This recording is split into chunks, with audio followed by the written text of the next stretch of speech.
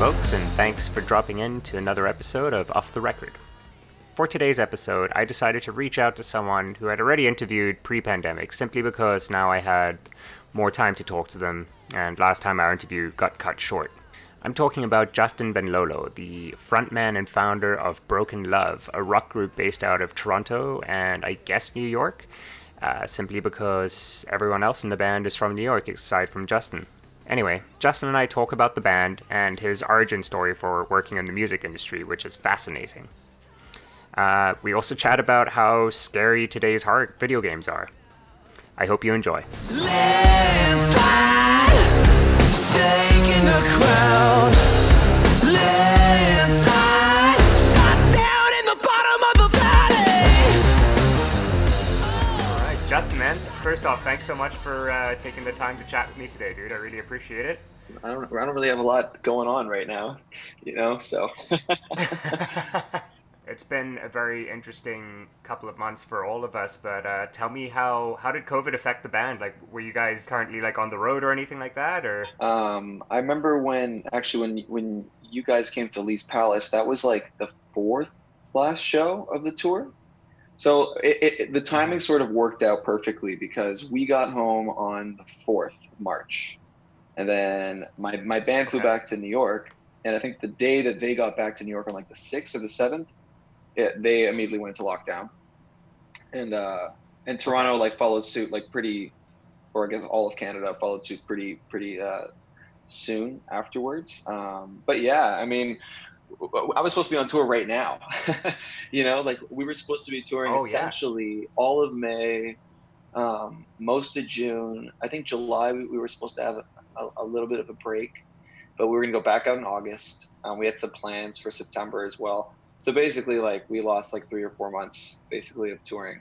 So the summer it's just a wash now. I mean, I'm writing music. I'm doing what I can on that front, but yeah, much like other bands, like obviously it's out of our hands. We can't control it, so it doesn't feel like a direct like hit, because everybody's in this together. But yeah, we lost our touring pretty much, just like a lot of other people. What kind of stuff have you been doing to keep busy? Weather's nice. At least I can go outside, and I've been biking a lot. Like, excuse me. I got bad allergies, which is another thing I should mention. Now that the weather's nice, of course, like when I go outside, the pollen just attacks me, and then I can't be outside for that long. But I've been writing music, as much as I can. I mean, it's sort of becoming a daunting process now because there's almost this like I feel like we're forcing creativity because we have all this downtime, and like a lot of our artists right now are like, oh well, we're not doing anything, let's just write a bunch of music. And there's something sort of like intrinsically like wrong with that, I think, because you should never be forced like to do anything.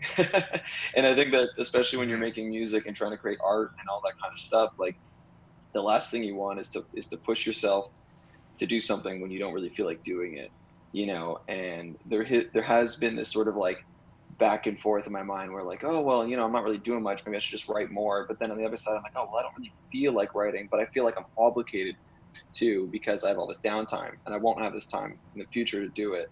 I mean, that being said, I have been writing songs, and I've already written a handful that I think are good, which is good, that I guess are just going to stick around until we can actually do anything with it. We're probably not going to end up touring. Like I'm assuming the touring business probably won't come back to like spring or next summer. They're even saying next year. Yeah.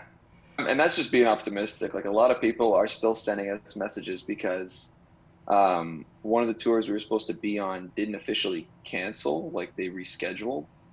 So some of the dates are still marked down, and people are asking like, hey, are you playing on like the 28th of July in North Carolina? I'm like, no, which kind of sucks for them because like obviously we're not in control of that. We don't get to make the call of what's being rescheduled, what's canceled, whatever, because we're like the opening band. So, it is sort of like an interesting thing that's happening right now where people are like, they're rescheduling the tour so they don't have to give back people's money, which I don't necessarily agree with. I don't think that's the right thing to do.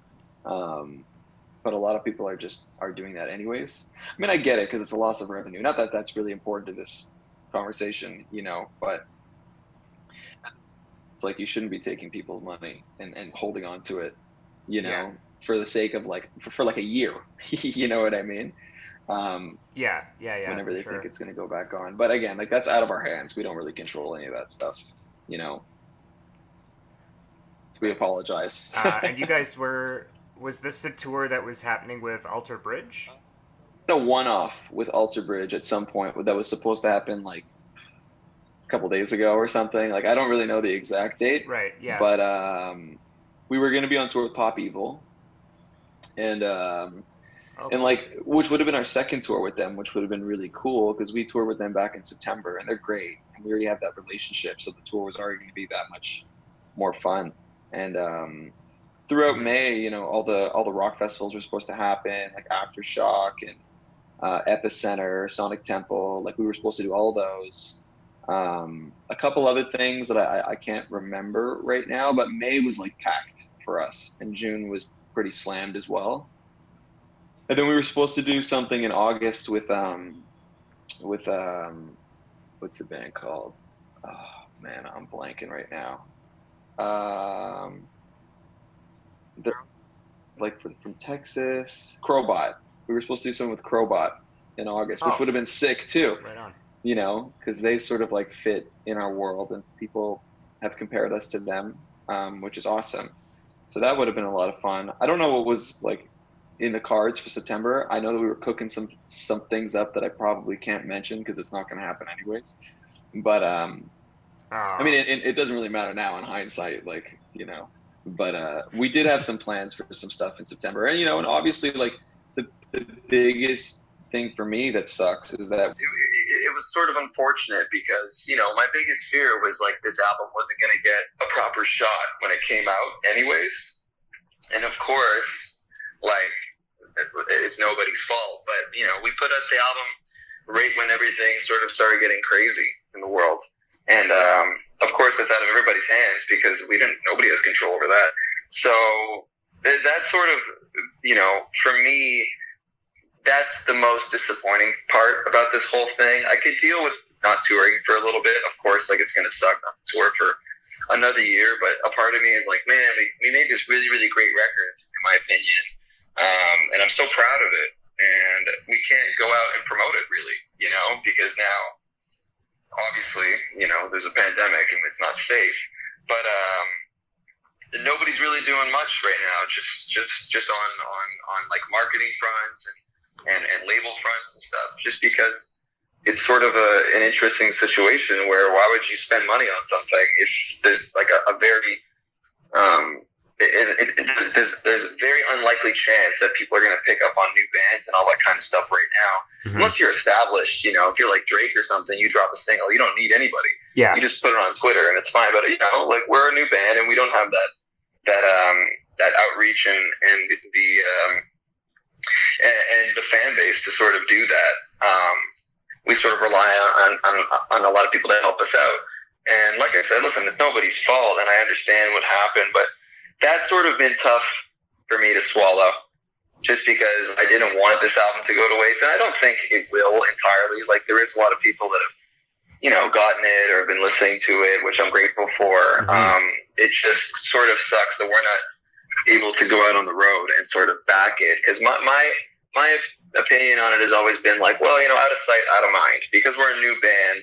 It's sort of hard for people to follow us around unless they're true fans, which we do have a bunch of those, which I'm super, super grateful for. But a lot of what we're doing now to expand the fan base and get people to listen to us is going out and playing shows, and being put in front of people, which obviously we can't do. And that's sort of a great catalyst to introducing people to our music, where they otherwise, wouldn't really find it on their own unless they, go through Spotify playlists and all that kind of stuff, which we've been grateful again to have a bunch of playlisting, and that's been super awesome. Mm-hmm. I guess the upside is that streaming has been really good since the pandemic started, because people are listening to a lot of music now. Yeah. But I think for a rock band, it's like so crucial for rock bands to go out and tour and be put in front of people, just because that's where rock really belongs in my mind, and where rock thrives. Definitely, And yeah. as It's like a soon as live people art see you form, live, right? they get more connected to it. You know, it's like they've seen you. You know, they felt your sweat. You know, they've seen you grind. Yeah. For real, it's like, you know, everybody's in this sort of moment together, and it becomes a sort of magical thing that we can't really recreate now. Even though people are doing like live streams and, you know, like Instagram Live and whatever and all that kind of stuff, which is great because it is a way to, you know, play live music again. It just doesn't capture the same feel, obviously, you know. And I just argue that even more so for a rock band, where like the live show is so integral to the rock experience that that's sort of been a bit of a bummer for me and the rest of the dudes. Right. Yeah. But that being said, like, listen, we're working on new music. I don't think people are going to forget about the album. I know we have some plans that I can't really talk about yet. Right. That we're gonna do some stuff soon, you know. But yeah, I mean, I guess that's really my 2 cents. I don't mean to ramble. No worries, man. That's why this platform is great. Like, we can ramble away for as long as you have time. We can keep talking. Well, I love to talk, and you know, I'm really passionate about this stuff. So I haven't really gotten a chance to do much of any of this since this has started. You know, I mean, like I said, everything's sort of sleeping right now. You know, and we're taking the liberty of, like, you know, being super active on social media and all that kind of stuff. You know? I've been noticing that. Yeah. I mean, that's really the only way we can connect with people now, of course, you know. So that's, even though it's something I like truthfully despise, like, I really hate it. I really dislike the social media thing, and I'm not really a big social media guy myself. Right. But of course now, you know, we recognize it as an important tool. You know, and it's so important nowadays to be active and build a sort of aesthetic and a connection to people. And I'll never get tired of talking to fans or anybody that wants to reach out and just send me a message, because I pretty much respond to everybody. You know, I mean, I'm just like surprised that people actually like this band and know who we are. You know, so that's just amazing enough to me. And if people want to reach out to me, like, that's all day. You know, I literally hit everybody back just because I'm so thankful for the appreciation. Yeah. But it's just so exhausting sometimes. Like, you know, trying to come up with content, and it's all just very, to me, sometimes it's silly, you know, just because I wish we could just put out the music and play the shows, and I don't have to post, you know, pictures and build some sort of, like, I guess, quote unquote brand online. But it's just so important now, you know? Yeah. Like I said, I feel like if we stop, it's like then people forget who we are. Which hopefully will change as the years go by, and you know, hopefully the band gains more and more success. Right. Yeah, you did mention that. So the rest of the band, are you the only Canadian in the band? The only Canadian in the band. Oh, yeah. Okay, so, and you said the rest of the guys, are they all based in New York? They're all in New York City. Oh, man, so they, like, had to go right back to, like, literally one of the world's biggest, like, you know, hot zones for all of this. Is everyone in the band okay? Like, all the guys are doing all right? You know, everybody's responsible in my band. We're not like denying that the pandemic is real, and like denying that masks are important, and we're keeping clean. You know, it's like, we're pretty level-headed guys. And of course, like, being in New York City, it's particularly scary. Even though it's getting a little bit better now, it's just like, when they were there right at the beginning, it was insane. You know, and they told me they were hearing ambulances like every single day just going through the city. And that's just heartbreaking, you know, and it's scary. Like, I mean, I'm scared enough being in my suburb, like in Toronto. Right. Although, like, here, it's not dense like New York. Like, man, you're compact over there. Oh yeah.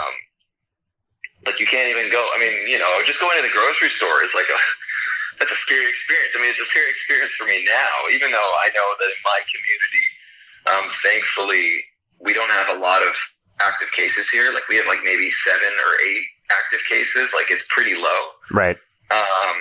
But you still just can't take the risk because, listen, I don't want to get sick and I don't want to get other people sick.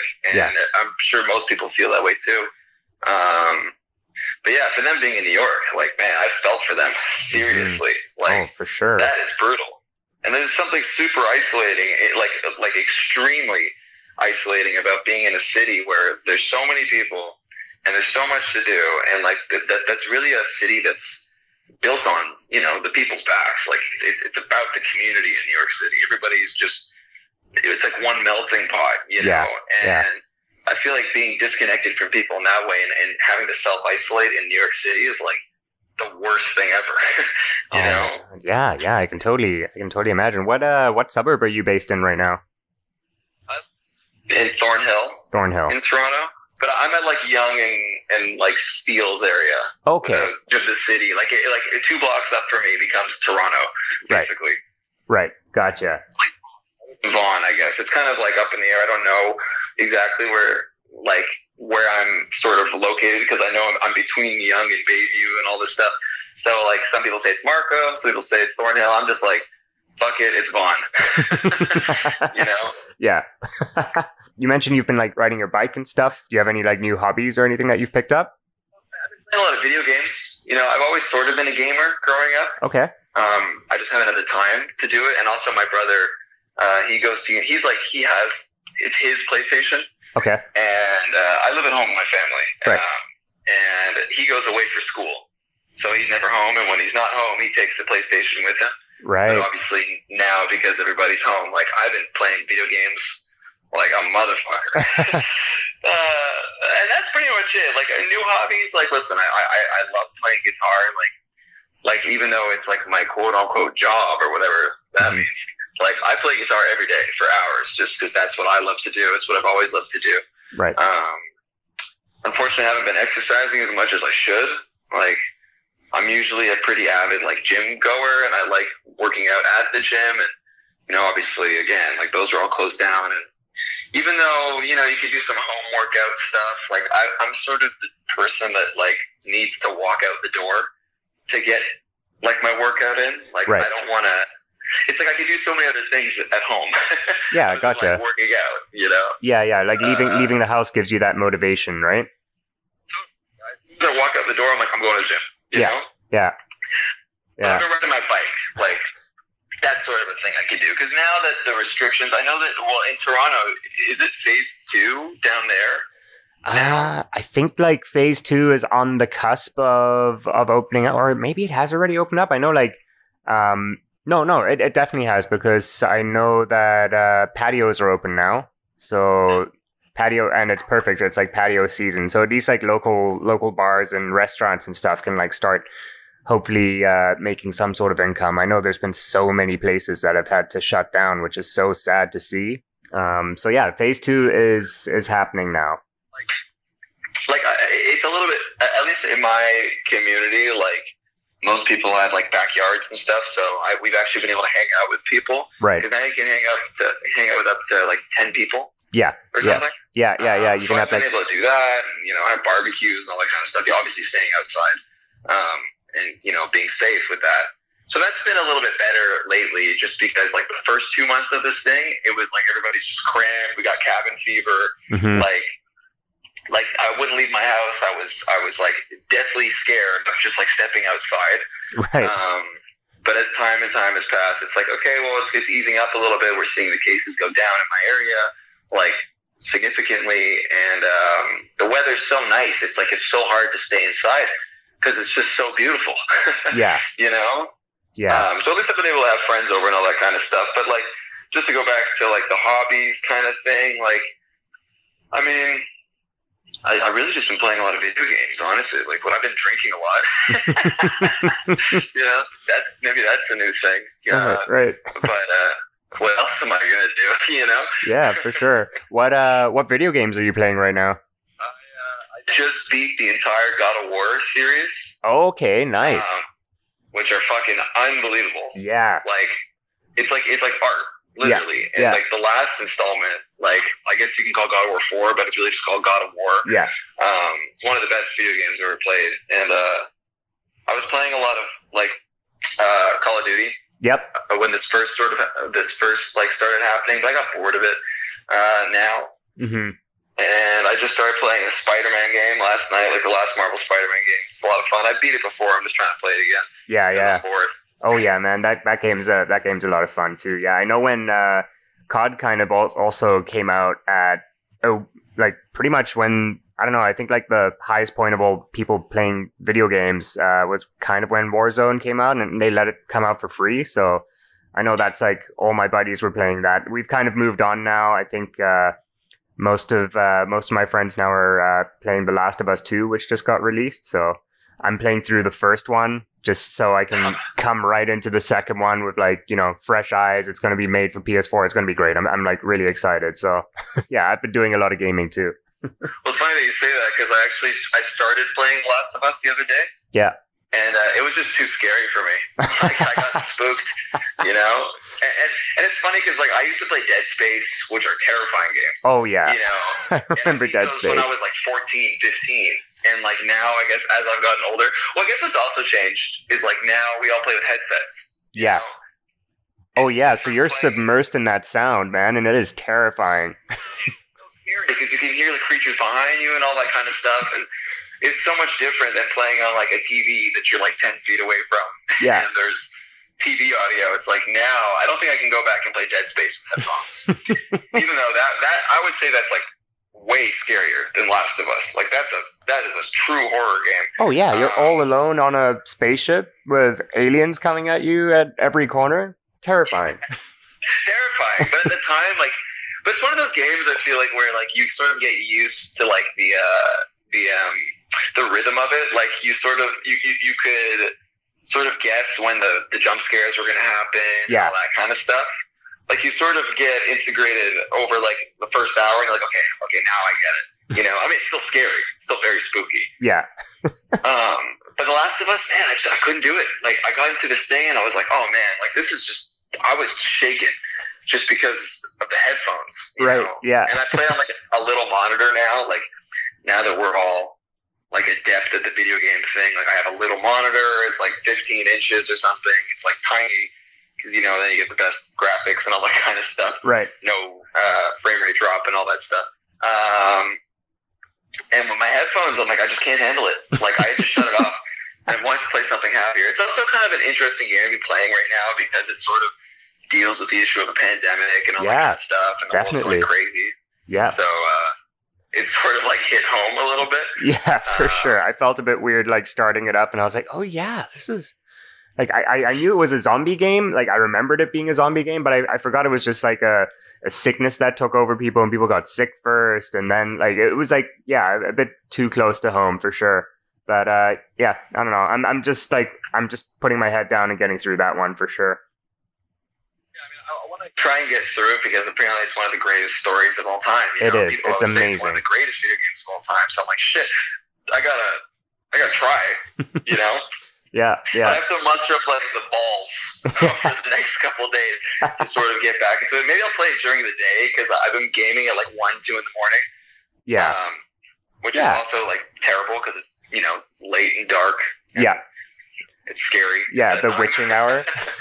Try it out during the day. Like I think it's also like you said for Dead Space. Once you get a bit more used to it, it becomes less scary. Like you know, you can like hear the guys. You also have like that you can press a button so you can kind of see through walls and like see people around, which I'm like, when I play it at night, I'm like holding down on that button all the time. I'm like, I don't want to be terrified right now.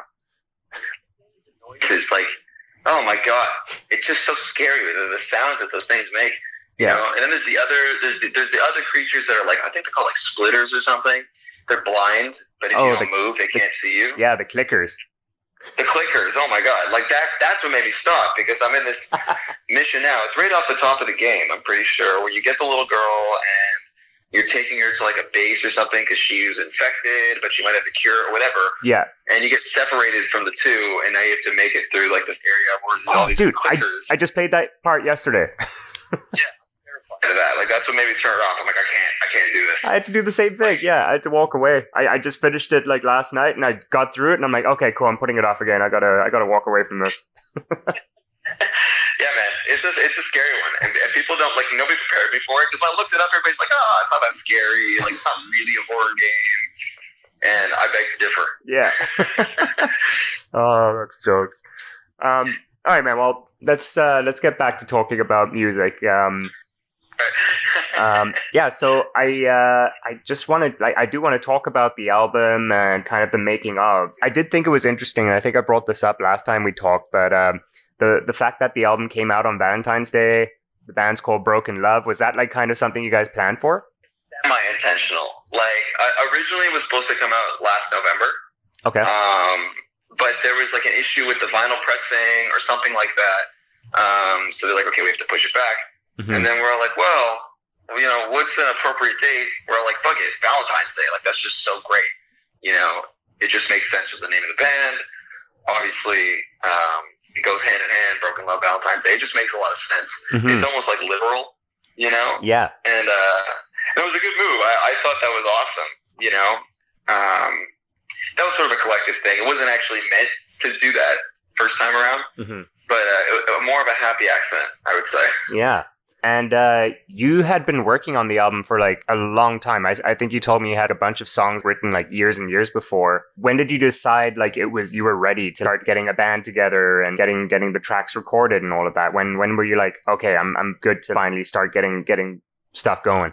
It's interesting because like I had a bunch of songs. I actually made a record before the one that everybody here like has heard now. That got scrapped.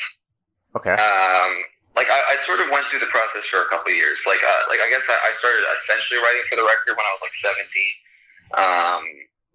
And I mean, I guess it was just through like trial and error. Like I obviously had a great team that I was working with too that could sort of sift through things with me and let me know when was the right time to pull the trigger. And also through making a record before I'd done the one with Joel, or the debut record, I guess we could say, I had made another record that was just like thrown out basically.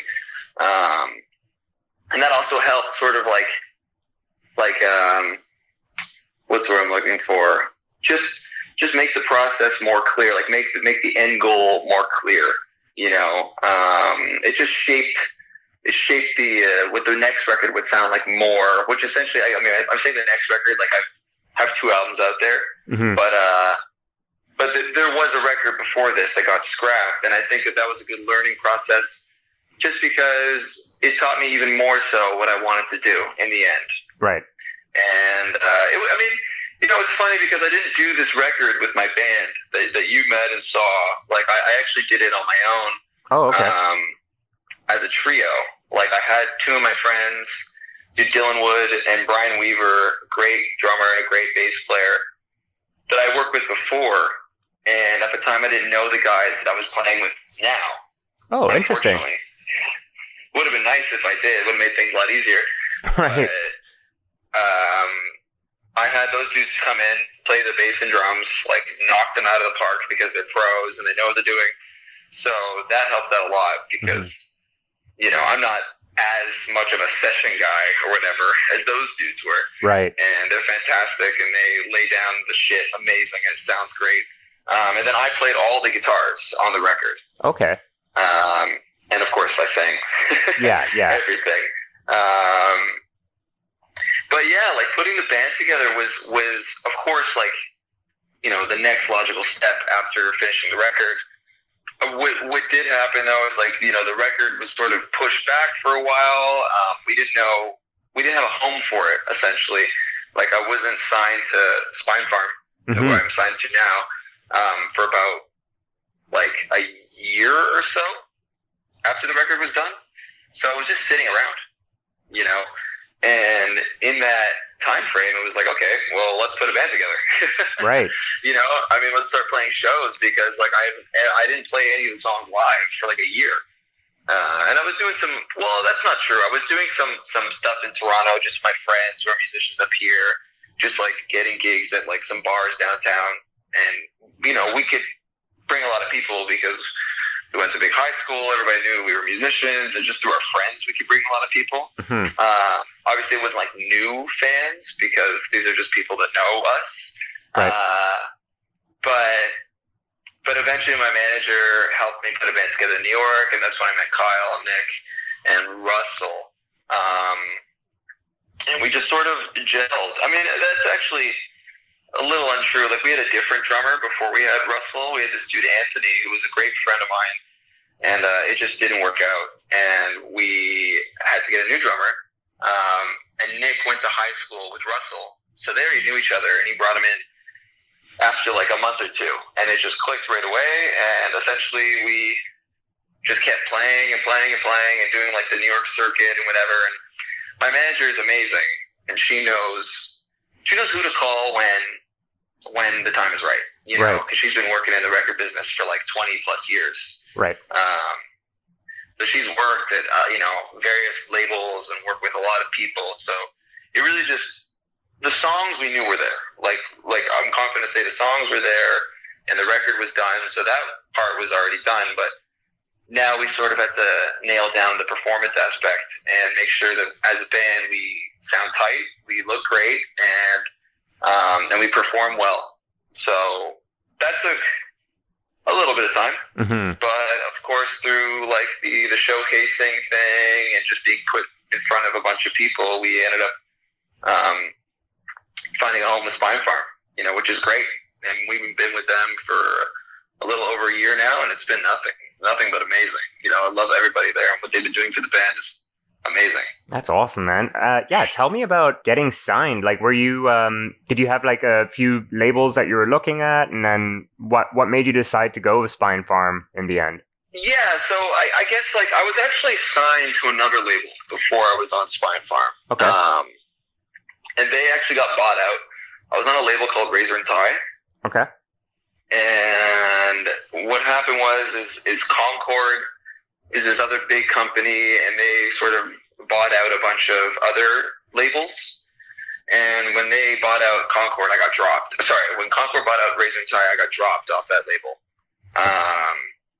And that was like a whole thing because, we had to pick up again and do it all over again and all that kind of stuff. Right. But when we went with Spine Farm, it was sort of an easy decision. It was kind of a no-brainer because there was a lot of people coming to see the band. And one of the things I really hate, and that happens a lot in the industry, is like people be like, oh, yeah, love the band, great. Call me when this happens. We'll keep in touch. Like, let me know when they play another show or when they have more songs. It's like, well, we already knew that we had it, and we had a team that already knew that we were like ready to go. And it's sort of like, get on the train or don't. Right. Like, we're going. We're moving forward with or without you. Gotcha. And when the Spine Park dudes showed up, like Derek, who's my A&R there, like he immediately got it. He showed up, saw the band, heard the music. He's like, oh yeah, I got it. And like that's what we want because there was it was like no frills. You know what I mean? Like he just came in, understood what we did, understood what we were saying, understood what we stood for,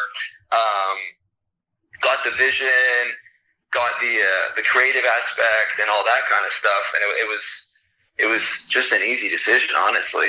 Right. We had a bunch of people that were sort of into it, but nobody was really pulling the trigger. And with him, it was like immediate. He came in, he's like, "Oh, love it, let's do this." And that's that's what you want. You want someone that believes in you like that, right? Right, and that's like the kind of energy I want too. It's like a winner's. It's like it's a winner's mindset.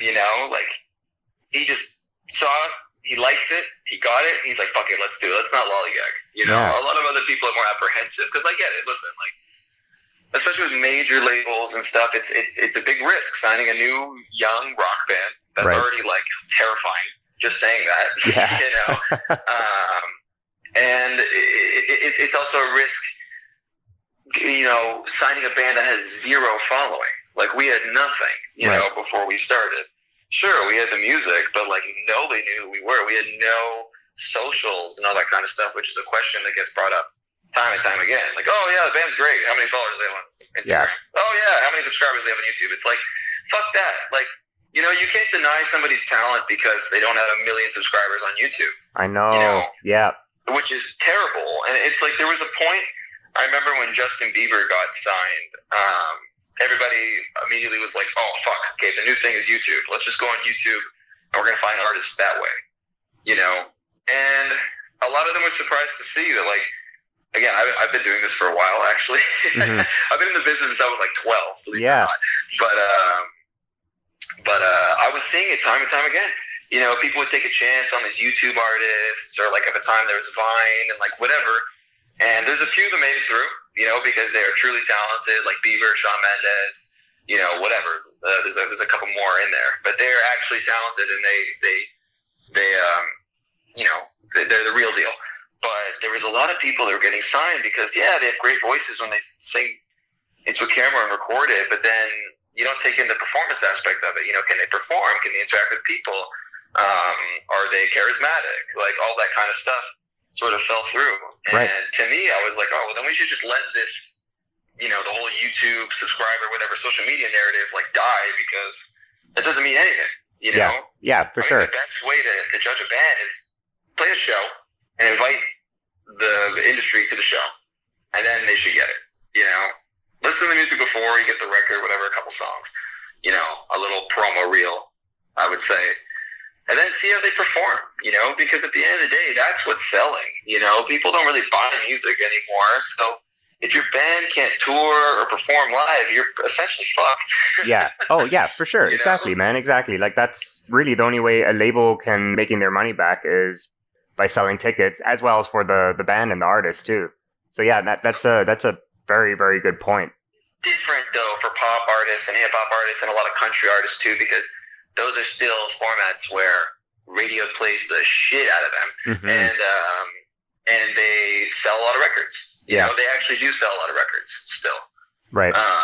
Which is a little bit different for rock. Like, rock is not as big of a genre as those are anymore. You know, I mean, quietly, I think it's just as big. I think the underground is a lot louder than people think. You know, it's just that rock is typically less mainstream.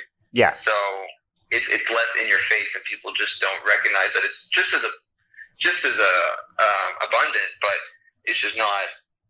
It's not in your face. Right. You know, it's not being let known that it's around as much. Right. How does that make you feel? Like, just knowing that, you know, pop and like EDM and, you know, hip hop are like the main thing now, and rock's kind of not as mainstream. I mean, in a way, it's like that's kind of what rock has sort of always been. Mm-hmm. You know, I mean, it's always sort of been secular and been its own thing. I mean, of course, there's times in like the 80s and 90s where like rock blew the fuck up, mm-hmm. and everybody and their mother was like trying to incorporate some sort of element of rock in their music. Yeah. You know, because it was so popular at the time. But there is something special about it being quieter, I should say, because there is still a bunch of huge rock bands that get played on the radio nonstop. I mean, listen, like our song Shot Down, mm-hmm. killed on radio in Canada, so I can't say that rock is essentially dead, because it's not. It's just sort of taking a back seat right now. Yeah. But my whole thing on it is like, well, a lot of people don't really know what they like at the end of the day. A lot of people don't really like music. They just sort of listen to what they're being told to listen to. Yeah. And, you know, it's like very generic. It's like these people, they just listen to what's on the radio, or like what's being played at the club, or whatever. Like, they're not going in deep on music. And I feel like musicians will always have a larger appreciation for, you know, real music. People who actually play mm-hmm. stuff that's a little bit more intellectually advanced. But at the same time, there's a lot of casual listeners who are actual fans of music. I think those people always end up being into rock and more instrumental based music, you know, blues, jazz, even country, you know, like all that stuff is great. I mean, there's a lot of great pop too. I'm not trying to take that away from anything. Like, I like hip hop and pop too. It's just when it keeps getting shoved down everybody's throats, and that's what the media portrays as like the thing, you know, it's mm-hmm. like, of course more people are going to like it. The only way for rock to end up back in that place is for the media to be like, oh, well, now it's, you know, now it's this shit, you know? And definitely. Even in the early 2000s or the mid 2000s, that's when like post grunge was huge, and all the huge bands were like Nickelback and Creed and like 3 Days Grace and all those kinds of bands, even like pop punk bands like All American Rejects were huge. Fucking Blink, like Blink 182, Sum 41, like that was like the sound of the time when I was like 6, 7, 8, coming up. Like that's what everybody listened to. We all listened to Simple Plan, which is Canadian, so I don't know if everybody knows that band, but you know, we all listened to Sum 41 and Blink and Green Day. Green Day is a little bit different for me because they're just just a good rock band. I think they sort of have their own lane, you know.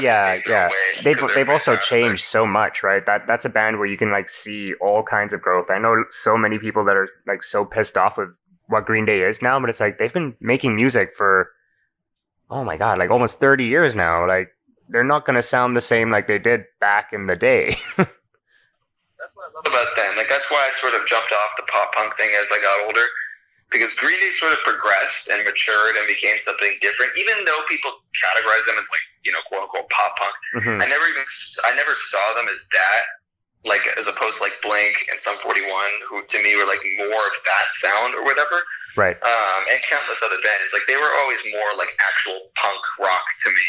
Right. You know. Right. More like Ramones on steroids. Right. You know, to me at least, and they progressed greatly, but.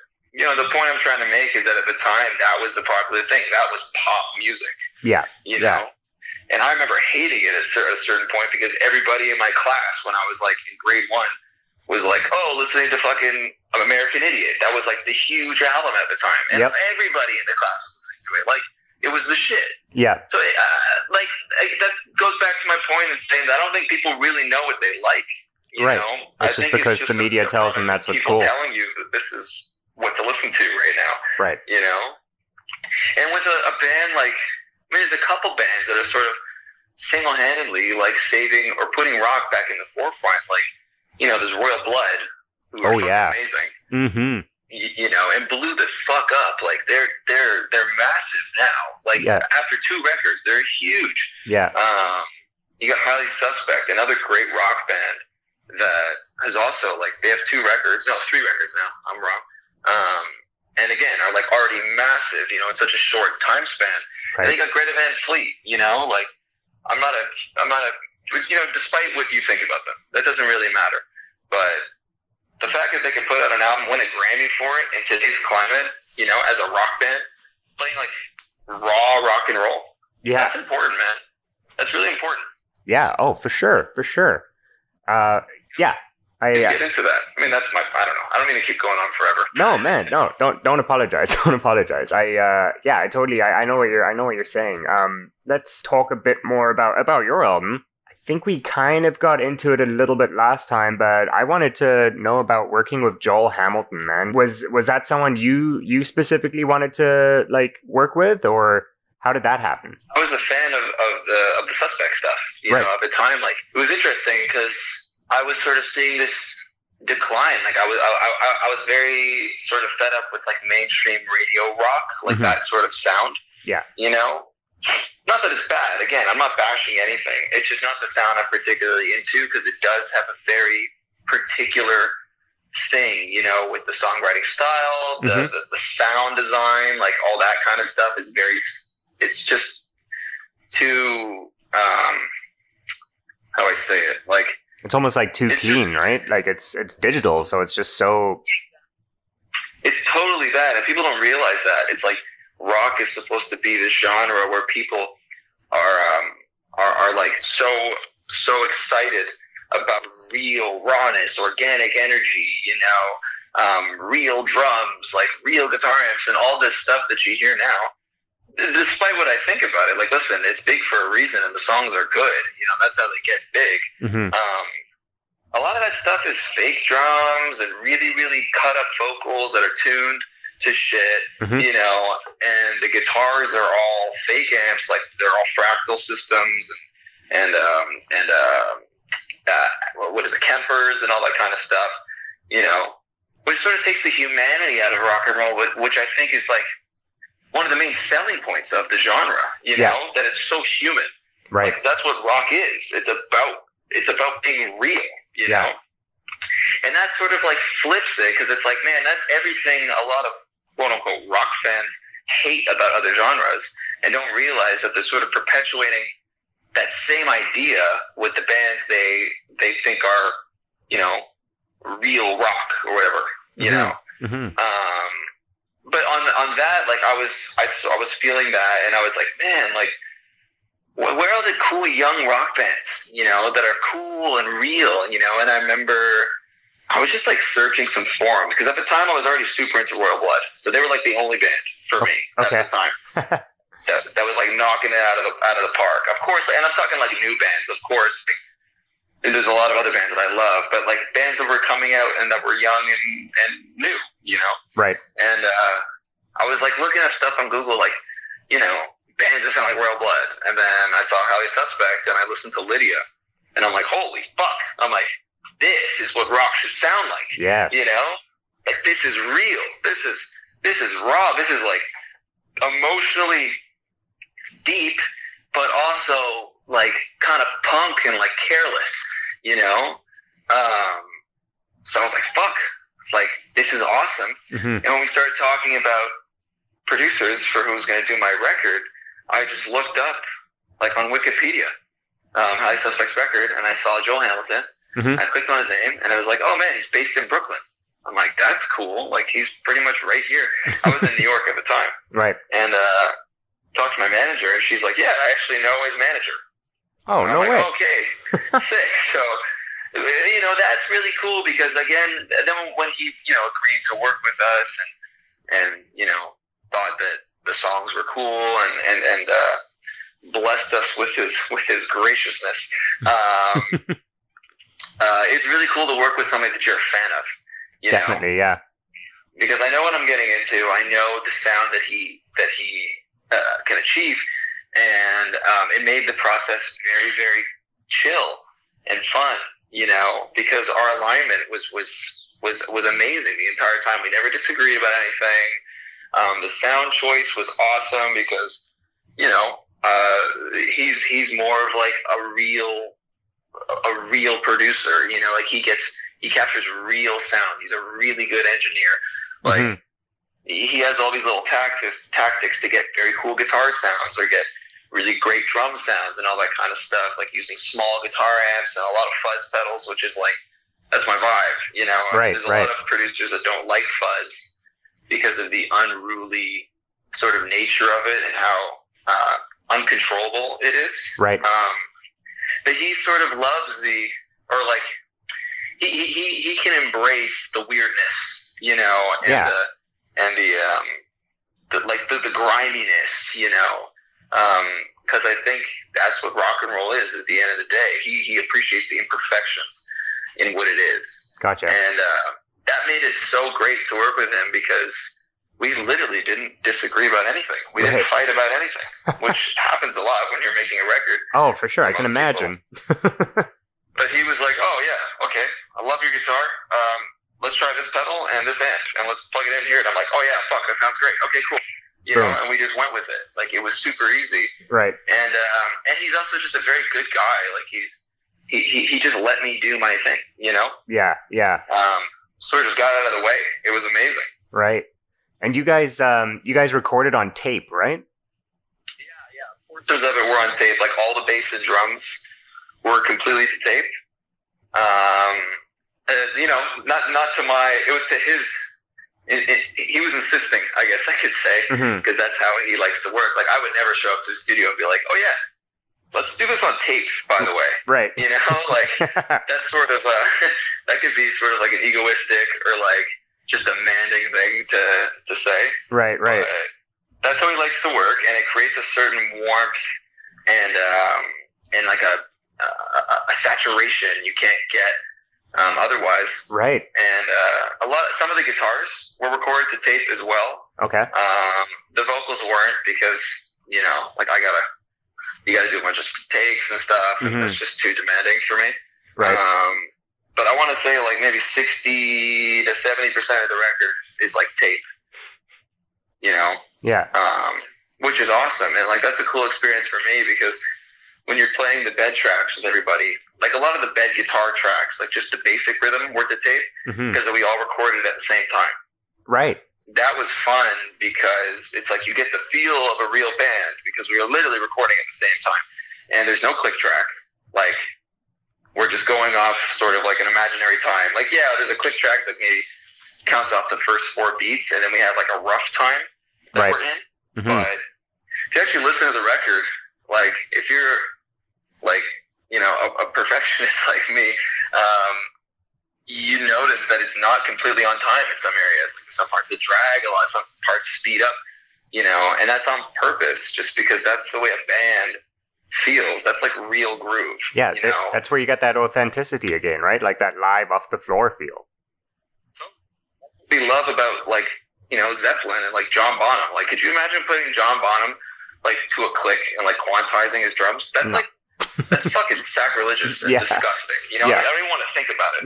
You know, but what I'm saying is that what we love is the humanity and like and the real feel of something. You know, when you're playing with a bunch of other people and the time sort of waving back and forth, it creates this real, this natural grooviness. You know, that's not static and it feels good. It feels better. Right. You know. Yeah. It's not mechanical. Cool. Tell me about the album art. Well, that's awesome. I can't take full credit for that because I'm not the graphic designer. I think the dude his name who did his Portland, I believe is his name. I could be getting that wrong, and I'm sorry if I did. But you know, I sort of came up with like the rough idea. I was like, okay, like Broken Love. You know, it's not the most creative idea. I'm like, fuck, let's just do like a dagger through a heart, like kind of generic. Right. You know, I've seen it time and time again, but it's also sort of like a timeless thing. Yeah. You know, yeah, there's something sort of cool about it being so obvious and relatable because we've all seen something like that. And they were like, great, you know, this is cool because, you know, sometimes it's cool to be like, sometimes it's cool to just be obvious, like I said, and do something that's familiar.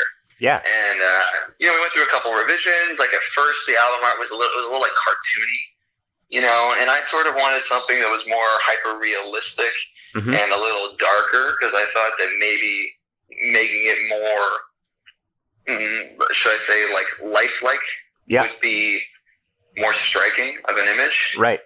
And yeah, you know, we went through the process and just like got a couple revisions done, and eventually they came out with what is the logo now. And I couldn't be happier because I've always wanted my band to be recognized like with a symbol, you know? Right. Like just like the Rolling Stones with the lips and the teeth. Yep. Yep. Or Aerosmith with the A and the wings, you know, or Guns N' Roses with the literal Guns N' Roses, you know, Pink Floyd, Dark Side of the Moon, you know, the list goes on. It's like I would love for somebody to just throw that on a shirt or like spray paint it next to a building and people go, that's Broken Love. Yeah. You know? Cool. And correct me if I'm wrong, but you have the logo tattooed on your forearm, right? I do have it tattooed on my forearm. Yeah. Well, that's what I thought when I first saw it. I was just like, this looks like just like a really cool, like almost, well, not traditional not American traditional, but it looks like a tattoo design, which is really cool too. I like that. So you're getting that like you said, that realism look to it, but it's still, it looks like a tattoo as well, which is also awesome. Almost like it reminds me of like sailor tattoos. Yes, like exactly, kind of definitely. You know, and that was also sort of the intent behind it. Because listen, like I would love for people to get a tattoo on it. Some people actually have, which is fucking crazy. No way! I can't believe somebody actually, you know, was willing to reserve a place on their body for my band, like, which is unbelievable. That's cool. Of course, I did it because, like, you know, all in all, I was like, oh, well, if the band never works out, at least it looks cool. You know? But yeah, you know, that was sort of the intention, too. And, like, when I went to go get it tattooed on me, I just brought the picture and the girl who did my tattoo was like, "Oh yeah, that's easy. Like it's pretty much made like a tattoo." Yeah, man, that's awesome. I wanted to chat a bit about. Well, you mentioned you were in the States and that you've been in the industry for 12 years. So tell me the Justin origin story. Like, what were you doing in the States for so long? How did you start out in the music industry? Like the Reader's Digest version. Yeah, let's do that. It's gonna be a long one. Well, I got lucky when I was really young. You know, like my uncle was a great musician and sort of took me under his wing when I was like 7 or 8 and put me on to all the right stuff, all the great music, you know, that I'm still into now. Okay. And he was a great guitar player as well. Was he like was he a session musician or? He like sort of stepped in and out of that world. I mean, he had a couple bands in the 90s in Canada. Okay. And they would open for like Our Lady Peace and Tragically Hip, you know, like some pretty legendary bands. Oh, cool. And then he did his own thing. He became like a club guitar player, which was awesome. Like he would play with like Tiesto and Paul Oakenfold, and like he would just shred guitar at a club while they would play like their beats and stuff. And it was just really original and really cool. That's awesome. Yeah, super fucking cool. Like it was like a pioneering idea. I don't know if people are doing it now still, but he was like a hit down in Mexico. It was like mainly where he toured. But that's besides the point. All I'm saying is that I was like very inspired by him. Okay. And, like through trial and error, like the first thing that I remember happening to me was like I got a gig to open for Akon when I was 12 years old. What? I know, it's bananas, right? like even looking back, it sounds ridiculous. Like my dad had a business partner that he was working with that was also a booking agent, and I remember him waking me up at like 2 a.m. and he's like, "Calm down, like sing this guy a song," you know? I'm like, shit, okay. And I went down to sing him a Skid Row song. I remember you, Skid Row. Like that was like my shit. Okay. And I guess like a couple months later, he called. He's like, "Hey man, like we need an opener for Akon in West Palm Beach. Like, would your son be willing to do it?" I'm like, "Fuck yeah! Like that's insane. You know, like that's like my first real show ever, and wow. It was insane." And basically, long story short, like through that, I ended up getting signed to it wasn't his production company, but his manager had this production company in New York City, and I moved there when I was 12, and I made like 40, 50 songs with his people, and it was a great experience. I mean, of course, at the time, like I was making like bubblegum pop, you know. Okay, yeah, I was gonna ask what your sound was like back then. It was like really a crossover of like Justin Bieber and like who else was the other guy at the time, the blonde dude, Cody Simpson.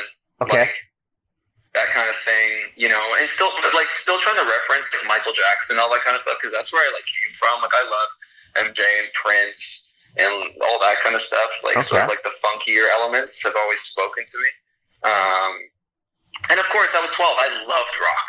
Like, I was already playing guitar, and I loved metal, and I loved all that shit, you know. But it just didn't make sense at the time to be that rock guy. Like, listen, I'm 12.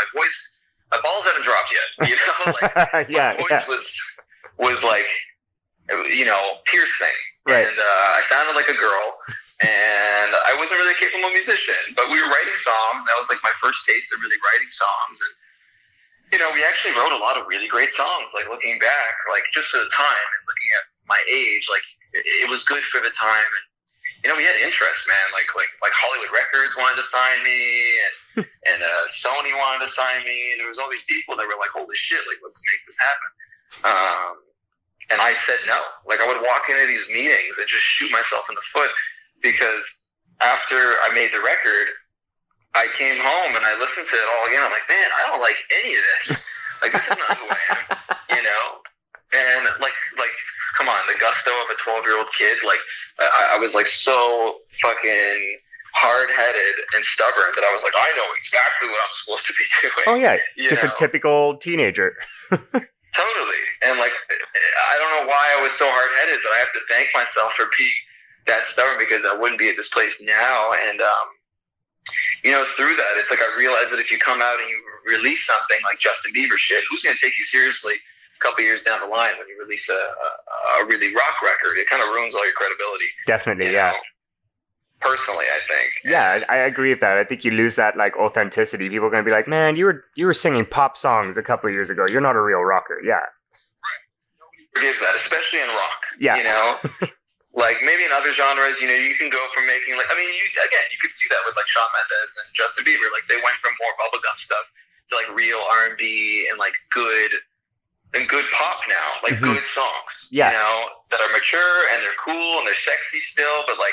It's mature and I could take it seriously, but at the time it was like, oh my god, this is too much. Right. You know, that's a natural progression I see of that sound. You know, but you're not going to go from Justin Bieber to Soundgarden. You know, like that's just not going to happen. Right. But yeah, I mean, through the years, you know, I just sort of went through again trial and error. Like I met this dude who was like a country songwriter. His name was Shane Stevens, and I owe so much to him because he really taught me how to songwrite, essentially. And he took me under his wing, and I moved to New York with him when I was like 16, and we were making more like country pop rock, I would say, but still always leaning towards the rock stuff because he was the first guy to sort of let me do my thing. Right. You know? And were you just singing on these, or were you starting to play guitar? No, I've been playing guitar since I was like 11, so I was still playing guitar and stuff when I was 12, because I always wanted to include that element, you know, in it. Because I guess that was like one of the selling factors. Like, oh, he's young, he can play guitar, like whatever that means. Right. You know?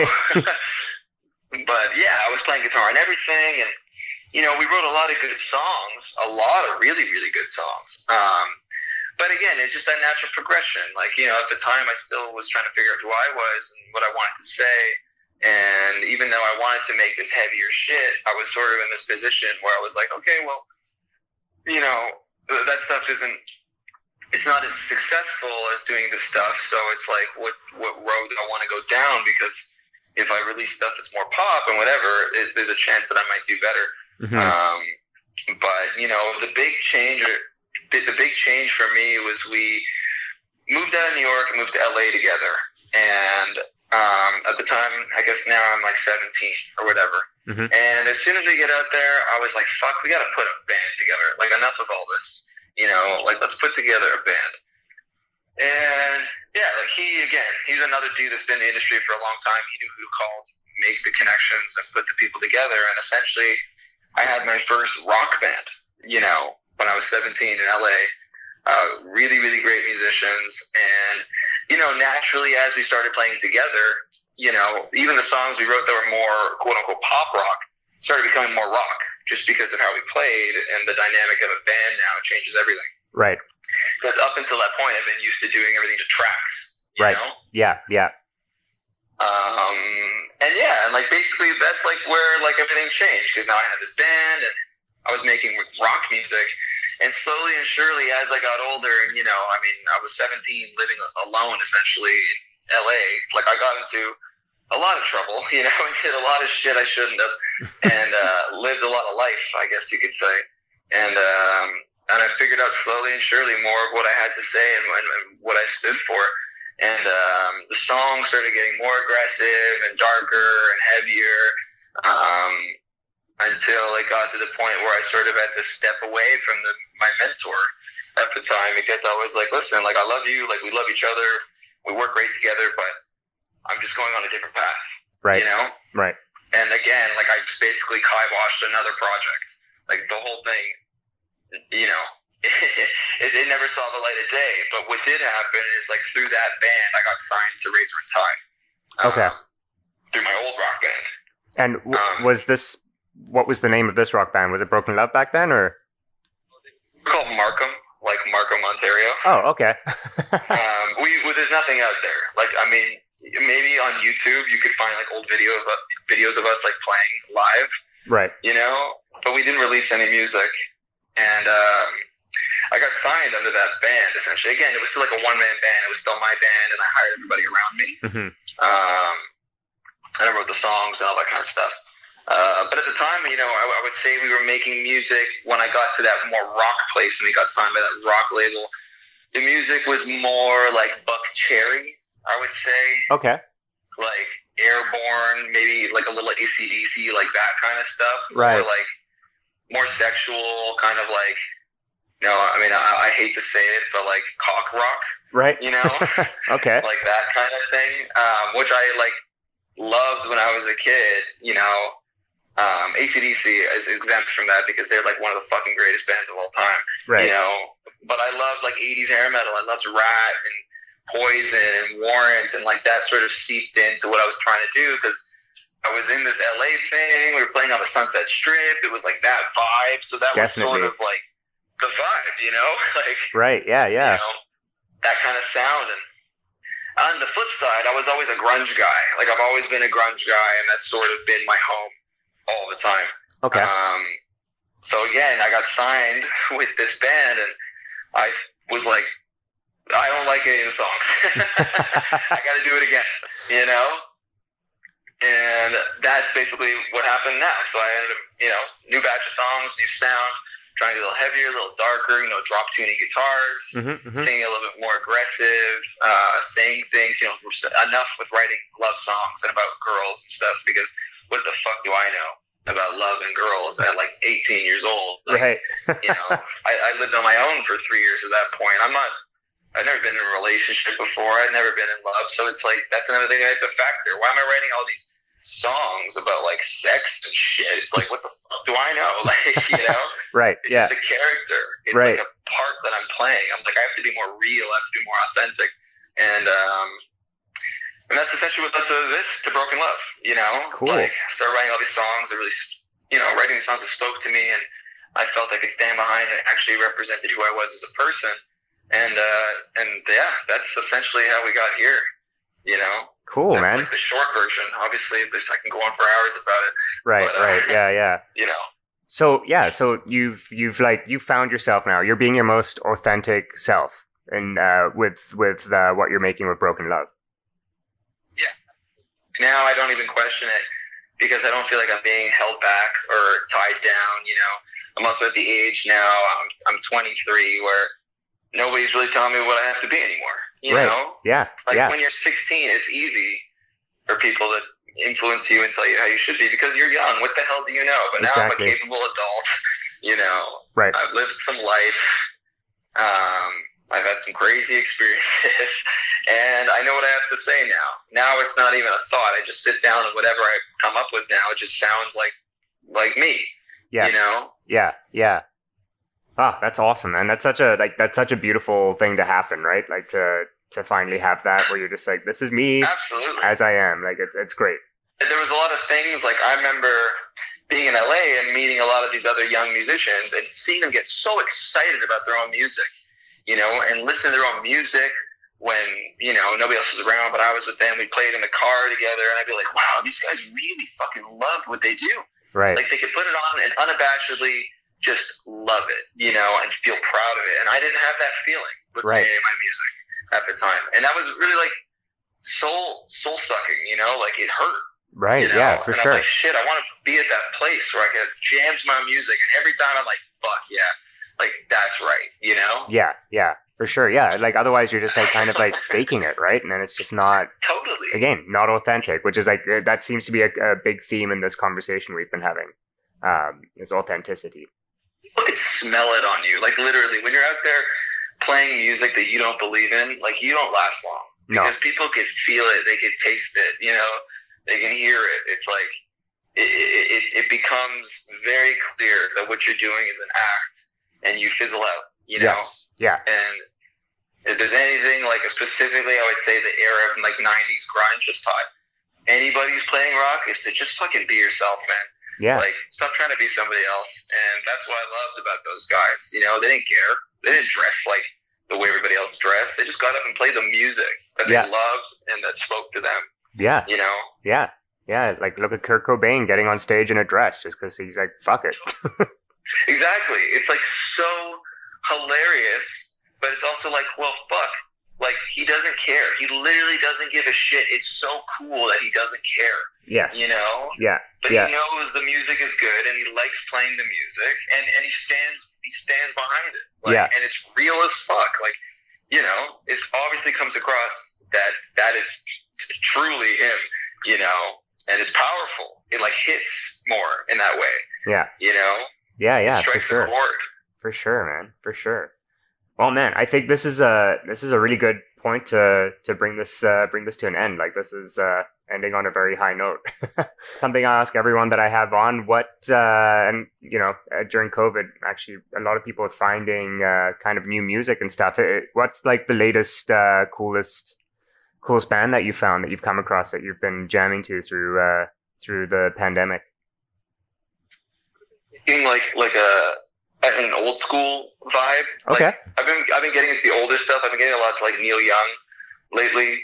Wicked. And yeah, if I'm gonna say a new band, I really like this band, Dead Poets Society. They're fucking amazing. Mm-hmm.